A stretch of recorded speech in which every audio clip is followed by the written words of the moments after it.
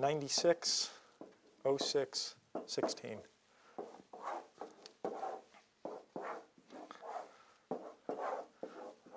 I've, for purposes of simplicity, broken the world into three types of people in the developed world. Digital natives, who I define arbitrarily as under 25 years old. These people grew up in the computer age. It's not even second nature, it's first nature. Digital immigrants who are over 25 but pretty much aren't scared of technology. And analogists who are over 25 and very scared of technology. If you thought of a meeting of a group of 8 to 10 people today, and you said, oh, let's think about the digital acumen in the room of those people. And then you went back a little, 10 years, and you said, what was the digital acumen in the room then? Big difference, big difference. And I'm calling this 2x, just to set up a baseline. My argument is we're up for a 10x change going forward. Reason being, digital natives are going to get older. Unlike hippies in the 60s who could cut their hair and then get jobs, you can't take the digital out of the digital natives. It's just who they are. And they will force through that immigration of the analogists into the digital world.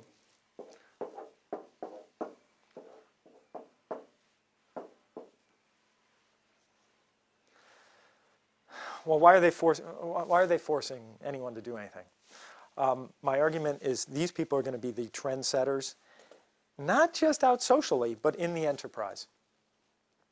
And so in the enterprise, when you have that group of 8 to 10 people, a lot of them are going to be digital natives.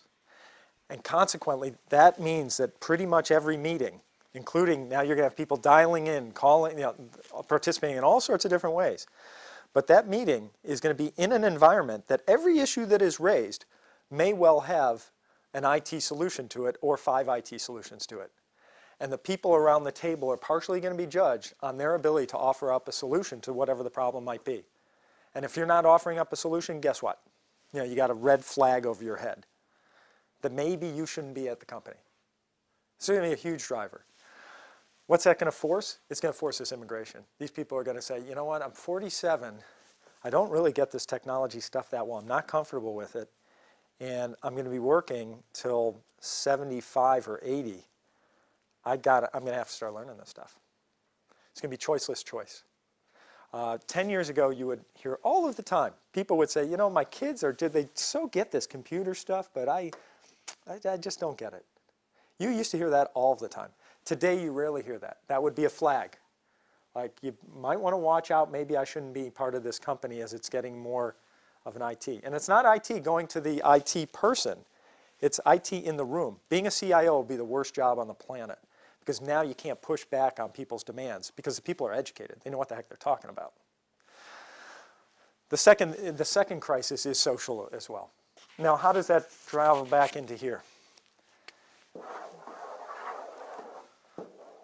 Well, there'll be certain technologies that will be adopted even quicker, like a Bluetooth headset, like a flat panel display, because there's this drive to become digital, or at the bare minimum get the perception of digital on the way of actually becoming digital.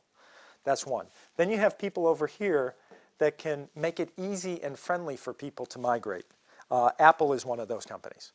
So when you go into an Apple store, there's, first off, the environment is laid out much like this environment, but this would be black, of course.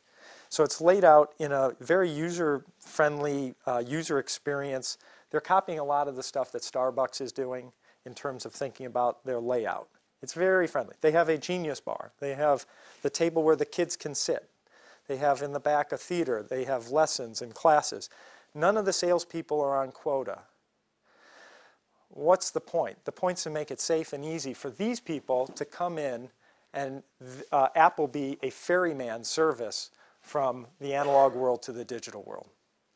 Now, they've done it really well to the extent that they also aren't insulting the digital natives. Digital natives think the products are cool too.